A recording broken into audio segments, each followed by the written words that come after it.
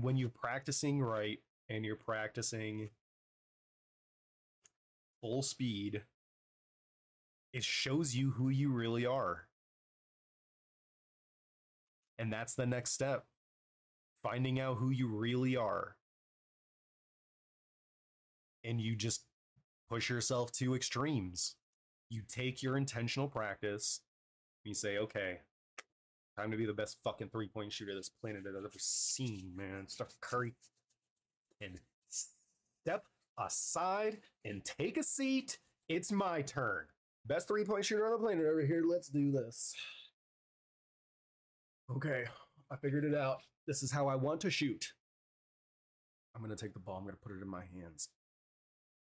I'm going to fucking stroke it. I figured that out. This is how my feet are going to be. This is the way that my body is going to turn. This is how I am going to do it. Best 3-point shot on the planet. We figured it out. This is what it looks like. Now this is how I practice it. Speed. You've got that aspect of it. How do you begin to replicate the authenticity of genuine game speed? Because it's not just, when I say game speed, it's not just the exact pace of the game, and it's not any faster or slower, because the speed of every game, every individual game, and every different type of game, it's always going to be different. It depends on who you're playing with. It depends on, you know, the setup that you all are going in with. It depends on your intentions of how you intend to play the game. How do you replicate game speed? There is an absolute authenticity to genuine game speed that is simply going to require the game itself to appear. You can emulate it, but in certain ways, in certain aspects,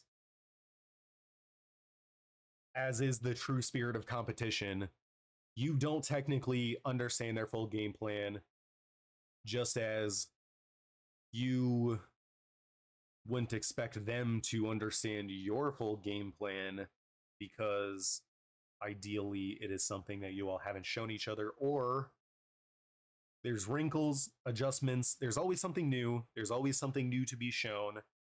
So you're also not assuming. You have a pretty good idea of what they're showing you a lot of the times by what they have assembled. You would like to think that you understand what they're going for by the composition of their team members, the way that they like to play historically, whatever combination of variables you have access to. But you don't want to overly assume anything, just in general, but also to do with the game and to prevent you falling from your own pitfalls for no reason. Let them show you. But in a sense, even if you play that team again, it's still going to be different from the first time you played them. So pretty much, unless it's just two people that are just absolutely not trying, or they're not playing a game worth playing, unfortunately, no matter what, every game is going to be different. You can try and try and try with all your might to create the conditions to emulate who you will be playing against. But that avenue, in a lot of senses, is going to come up short for you if you try to overutilize it, I'll say. There's obviously a ton to glean from, you know, any kind of game plan, but like I already said before, with game plans, you gotta be ready for the bend. You can't allow it to just break. You gotta be ready to shift. You gotta be ready for them to show you something different. So you never just assume. You might send out your base package, your base defense, whatever that is. But in saying that, that's what I'm actually looking for is the most you're going to get out of practice is still what you do and how you operate. So I still want to see you do everything with that in mind, with the thought process of, okay, so how do I respond when something like that happens? It's always with that in mind over most everything else, because that's what you are affording yourself with all of this practice. That's what you are actually gaining, is your ability to respond in the most best ways. It's just adding up, once again, adding up all the small little details, adding up all of these small little advantages that build themselves into a game plan that plays off of your advantages and counters their advantages, attacks their disadvantages, and protects your disadvantages. Stuff of that, not just level of importance, but like you are building up and training your reaction to adversity. That's what you're practicing. The adversity is you put it up. Oh, fuck, I just missed. Well, that fucking sucked. I don't want to do that again. That's adverse. I don't like that. I do not appreciate that adversity. I would have liked to have had those 2 or 3 or more points. So I want to make sure that that doesn't happen again. So I'm going to make sure that I make this next one. And then you get the ball and you fucking shoot it. No, big surprise. Fuck. I missed really badly that time. All right, that didn't fucking go well. Do I want the ball again? Yeah. Because it's coming back around. The ball is coming back around. So what are you going to do with it? Shit, I just missed 2 shots. Well, now we're in a position where we just so happen to be able to think back to a time where I'm going to go ahead and assume this for you, that if you have ever touched a basketball before, there is a very, very good chance, almost to a degree of certainty here, that you've probably missed a basketball shot. I know, that's fucking really digging up all of the skeletons out of your closet now, huh? You missed that basketball shot that one time. And not only that, but I'm going to go as far as to say is you probably even missed 2 shots in a row before. You fucking piece of shit. Oh my God. And just imagine my surprise when you probably missed 3 in a row. God forbid, I know, but there are some people out there, believe it or not, that have missed 3 basketball shots in a row. And as disgusting as that is, it's something that we're all going to have to tolerate. You know, you think you know someone, and then you think about stuff like that, and it just makes you fucking sick. But believe it or not, those people that have missed 3 basketball shots in a row, there are people that have done that in real games. Ugh. I know, right? Not me. Not ever. I've never missed a basketball shot. In case you were wondering, I've never missed a shot in my life. So I would definitely not know what that feels like. So it's like, can't even imagine what kind of person it would be that would do that. So it's just like, as unimaginable as that is, it does happen. And now, for the full circle, Should you be surprised when that happens? We can go with no. A lot of the time, I've seen that surprise turn into immediately. And sometimes they just skip the surprise stage. I don't know why they're surprised. It's not like they're a great shot, anyways. They just go straight to anger. Understandable, but also I don't want to understand that, but I do. I mean, not that I don't want to understand it, but like I don't want to. That's not what I want to see from people that I'm rooting for. Is just like automatic disappointment. Like you're not gonna. Okay, you're not gonna make every shot. Okay. Sometimes you're gonna miss 2 in a row. Okay. Sometimes you're gonna miss 3 in a row. Okay. But what did we learn about patterns? Remember, sometimes 8 in a row happens. The true randomness of random, 8 in a row, is just as likely as not seeing it 10 times in a row. Is just as likely as it happening 100 times in a row. If you take enough shots, if you take 1,000,000 shots, somewhere in there, there's a really good random chance that you're going to hit 100 shots in a row. That could be random is as random does the first 100 shots that you take. If you have 7 billion people take 1,000,000 basketball shots in a row, some of them are going to hit 100 in a row. And some of those people maybe haven't ever taken a shot in their entire lives. They don't even know what a basketball is. They wouldn't know what to do with it if you handed it to them and said, I need you to get me a point. They was, what the fuck? What is this? Why does it feel this way? What did you just want to, what? And one of those people is going to make 100 shots in a row at some point. That's random. That is random.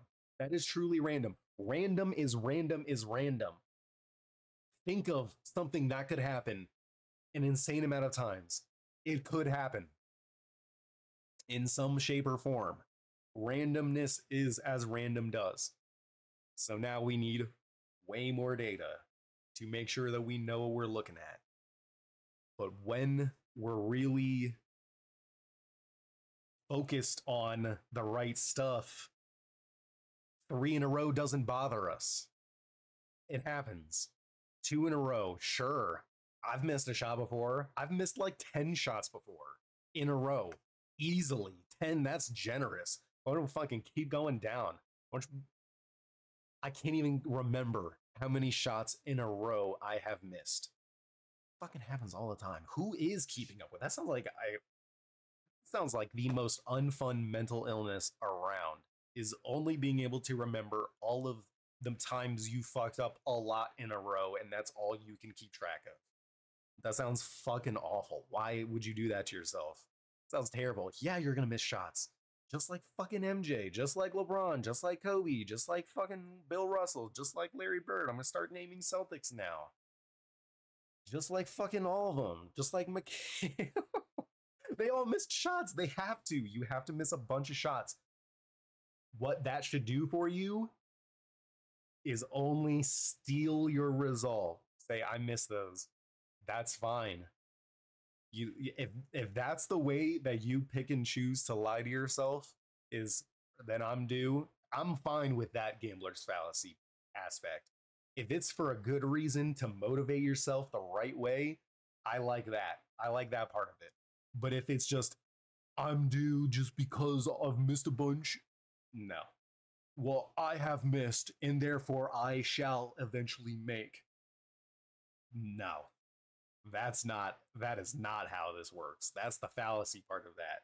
But the fucking next one's going down, short memory, like they talk about for cover corners and safeties and stuff. Short memory. That play already happened. We are where we are right now. Practice that mentality. You're going to miss in practice. Okay. So now I missed. What did I do wrong? What did I feel that went wrong in my form?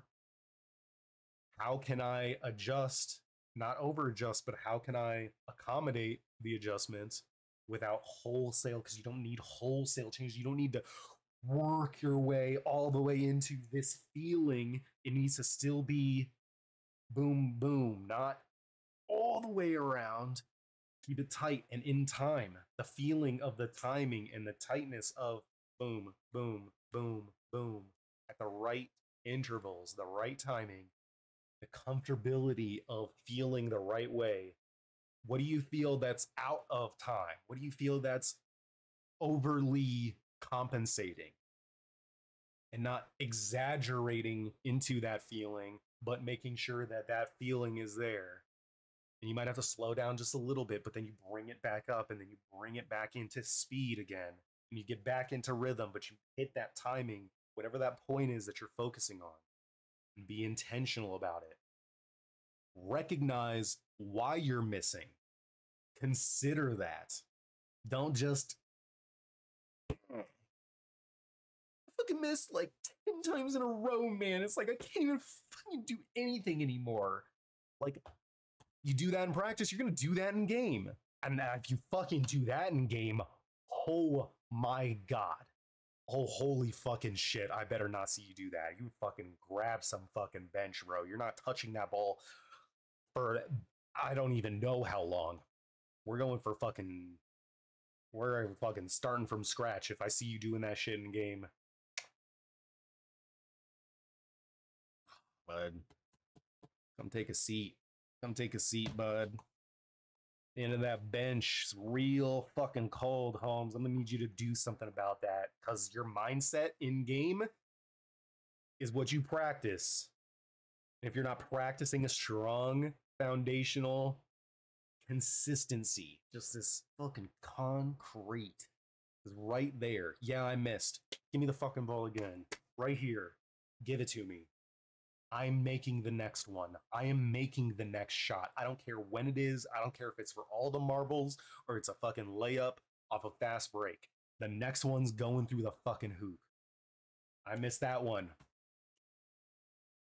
Happens. Happens. But the next one, going through. And then once that one goes through, you're fucking goddamn right it is. And you know what? So is the next one. Believe, believe, prove to yourself in practice why you deserve to believe in yourself. Because you know the feeling, you know the repetition, you've put the work in. Have you put the work in? There's no lying about that. And it's going to show up in game. You put the work in, you're going to see it. If you don't, you're not. Don't lie to yourself about that either. If you haven't been putting the work in, fucking, I better not hear you telling other people that you have, especially not yourself. Because you're telling other people you already told yourself that. Or you have accepted that you are lying. And that, nope, that does not happen anymore. That does not happen anymore. It's a fucking such a waste of time. It's so unnecessary. It can't happen. You can't do it to yourself. Plenty of things that hold you back. Don't do it to yourself. You are holding yourself back when you are lying to anyone, especially yourself. Let's go back over that real quick in case you haven't heard me say that. If you haven't heard me say that before, you have not watched a single one of these other videos, and I'd appreciate it if you did. For all of our sakes.